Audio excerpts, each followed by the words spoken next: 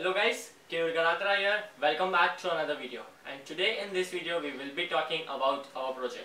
Yes, the project of the basic series. We are done with the basic series, and if you haven't checked it out yet, you can check it on my YouTube channel. You will find a Python 3 playlist. So it is a full Python 3 series on the Python basics, and with the knowledge that we gain from that basic series, we will develop a project, and we have already seen that what we want to develop and how we will look. So in this video we will develop our birthday database. So let's directly start with the coding. Before that, let's roll the intro.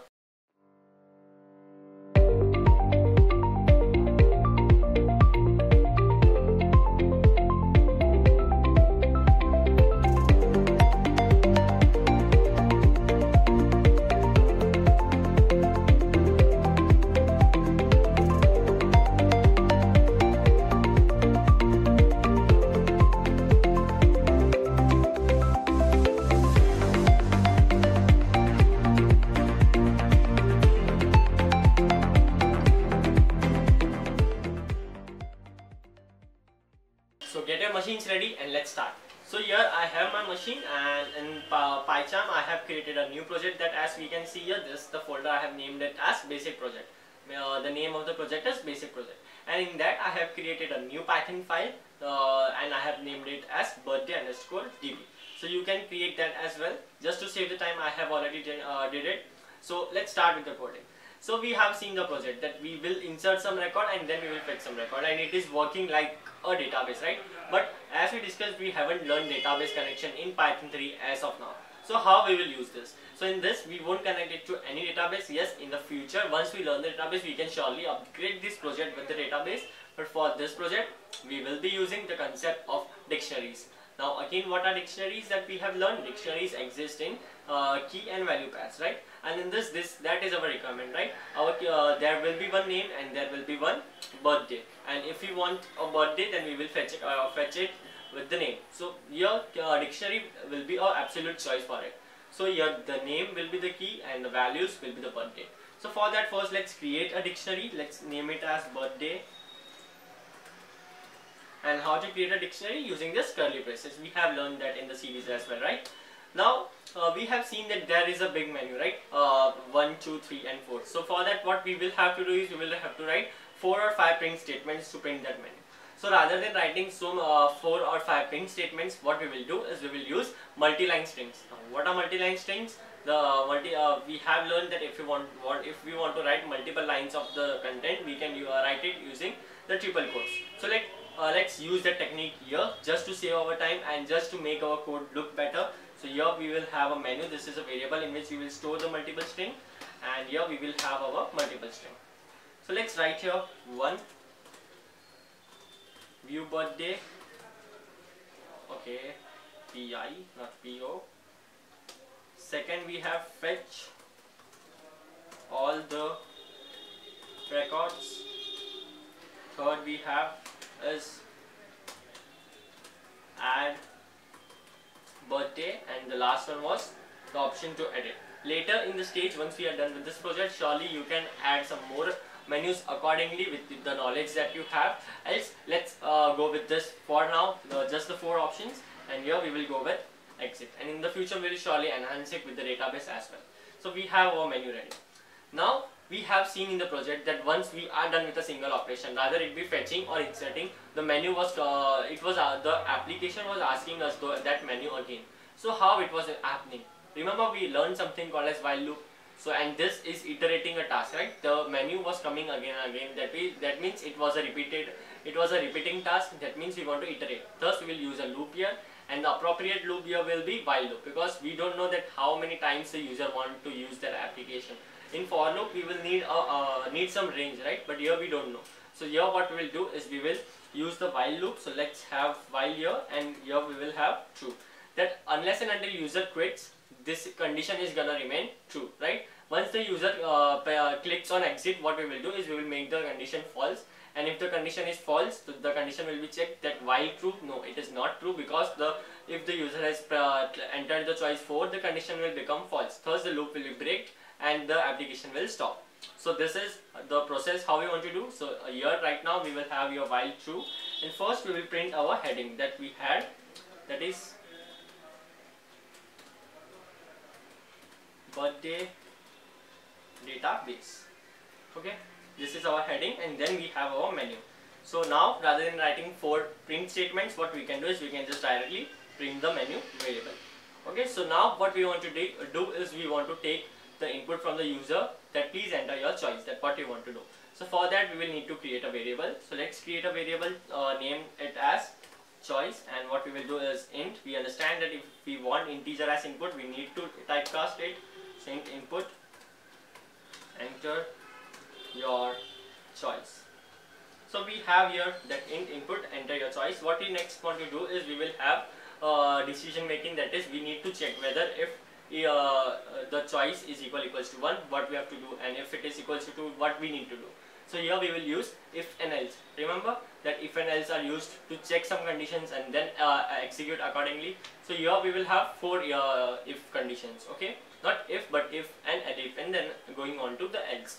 So let's have the first one, that if choice is equals to 1. Again, why equal to? Because equal to is used to compare the 2 values, whereas a single equal in programming is used to assign some value, and here we want to compare. That's why we have this. Now if the choice is 1, and what our first is in the menu, that 1 is for view birthday, so we need to fetch the birthday. But there can be possibilities that if the user want to fetch some birthday, and if previously or initially if we don't have any data in the database, then what should we will do? So we need to handle that as well, right? So for that, first we need to check that whether the dictionary is empty or not. So what we will do is we will have a nested if, because we want to check something again. So what we will have is length, and here we will have is our dictionary that is named birthday dot keys, not Keyur, okay, keys, and this will be equals to 0. If the length is 0, that means the dictionary is empty. So here we can print that no records in the list, or you can write it as that the record list is empty. Okay, so no records in the list. And here then we will have an else condition for that, that if already there is data, then we will fetch it. So let's have an else condition. So else, and what we will be doing here is if we have a else condition, what we will do is we will ask our user that please enter the name for whom you want to find the birthday, right? So here what we will do is else, then name is equals to input. Again it is in string, so we don't need to do any typecasting, and here enter the name to find their birthday, right? So this is our name, and then we have our name, so we need to fetch the record in there. So what we will do is we will have here another variable answer that will be equal to birthday, and we have seen that if we have a key and if we want to fetch the value, then we have a method called as get. So birthday dot get, and we will pass the key inside, so that is name. So this name will be the key, and let's say that if that key does not exist, that what we will do, then again we will have to check, right? But rather than using another if else, what we will do, that we have a technique, and this get parameter takes this get method takes an optional parameter, that if this key is not there in the dictionary, we can print some value that, or print some message that that key is not there, right? So what we will do is we will pass that optional parameter, and what we will write is no record found. Okay, so no record found. So we are done with this, no record found, and if the record is found, we will directly print answer. So we are done with this. Now let's go for the second condition, that is fetch all the records. So let's go for it. So now here we have else. So elif choice is equals to 2. If choice is 2, again we need to check that whether there is something in the dictionary or not. So let's copy and just paste it to save a bit of our time. Okay. Else what we will do is now we understand that if there are records in dictionary and we need to fetch one by one each record, so we need to iterate, right? Because we want to fetch one record, then again we want to fetch another record. We want to fetch them one by one. So again it is a looping task. So here we will need a loop. So here we can use the for loop, right? Because we know the range. What will be the range? The length of the dictionary. So what we will do is for I in birthday dot. Now we want keys and values both. We have seen that we have keys method to fetch the keys and values method to fetch the values, but we have here both, right? So how to fetch both? There is a method called as items. Yes, we haven't seen this method, and I have been telling you guys since the starting that also keep reading the documentation side by side, because there are a lot of methods available for each object or each module. So it is not possible for us as an instructor to cover each and every method. So the important ones or the methods that are used, we will surely cover that, and rest you have to read the documentation. So here another is for in birthday.items, and we discussed that items will return us both key and value. So what we will do is just here print and just print I. So it will print directly this key and value, right? So until everything is going smooth and right. Now what is the next thing? Next thing is add birthday. So to add birthday, again we will need another elif condition. So let's have it elif, not else, elif choice is equals to 3, and if the choice is equals to 3, we need to take the input from the user, right? What we need to take the input? The name and the birthday. So let's have again a variable name. Here name is equals to input, enter the name you want to add, or you can have any other customized message. Okay, enter the name you want to add, and then we will have birth date. So for that we have another variable. Then here let's keep it as string only. So input,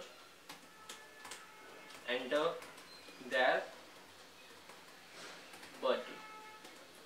Okay, now we have both. So what we need to do is we have taken key as an input, and we have also taken value as an input. So what we need to do is now we need to add that into the dictionary. So we can use the update method as we have seen, or what we can do is here we can directly update it from here only. We have the dictionary, and we will pass the key name as key as the name, and if it is not there, it will be added, and we will have here date. So this will become its value, right? So simple. So it will go to the birthday dictionary, create a key of name. Now what is a name? Name is a variable, and will save the value for that key as the date that will be entered. So this is our, and what then we can do is print record added. Okay, again a customized message, and now we have our last condition to check. Now what was our last? That we want to exit. So let's have it elif choice is equals to 4. Then what we need to do is we need to break the loop, and what this break will do, that it will break the loop. That means the condition that we were checking, that while true, now it will become false. Then if it is false, then the loop will never get executed, and we will come out of the loop. So if choice is equals to 4, break, and again we need to add an else condition, right? Because if we have if and elif, we need to have else. So what we will have in else is print invalid choice, please try again. And we need to check this also, right? That we have the options of 1, 2, 3 and 4. But if the user presses anything else, that is 5, 6 or something, then we need to handle that gracefully as well. So hopefully I think we are done with our project first one. So it seems appropriate. So let's try and run, and wish that we don't get any errors. So, and right, again, don't be afraid of errors. Errors are part of programming. Let's hope that we don't get any errors. And okay, so it is running. We have got our title, we have got our menu. So let's check to view birthday. Okay, dict object has no key.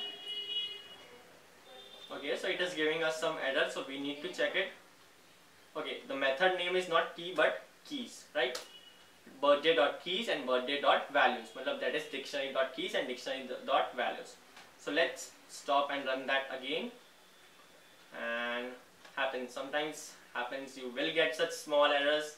So let's have our choice as 1, and record list is empty, and again we will get an error because that we copied this and directly pasted it in the second one. So again we need to make it here keys as well.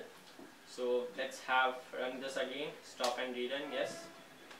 And here we can see that our one worked absolutely fine. So let's directly check for 2. Now it is also working fine, no records in the list. Now let's add something. So let's have the name as John, birthday as 12th Feb. Okay, 12th Feb 1985, and yes, record added. So now let's fetch the record. First one using 1, we will pass the name as John, and we have got the birthday.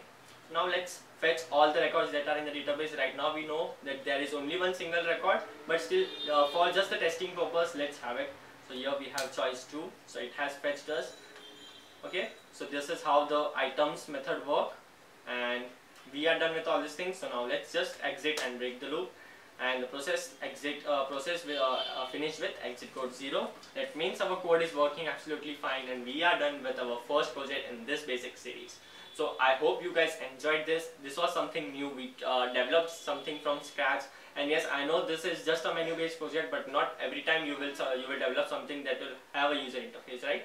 In the industry, you will have to develop the projects of this kind only that will work on terminal, and later that are integrated with some front end or some other things. So that's it for this video. Let's catch up in another one where we will be doing our another project.